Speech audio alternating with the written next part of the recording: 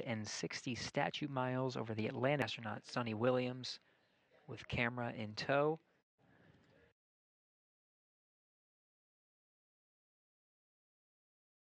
But it seems like we do have the first Crew 10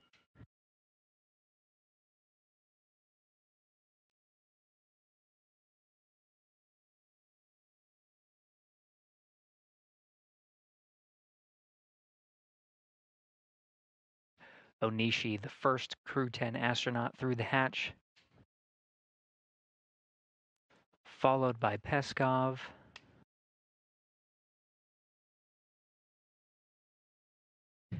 Nicole Ayers, the first of the Fly's newest class of astronauts to enter, and last, commander of Crew 10, Anne McLean.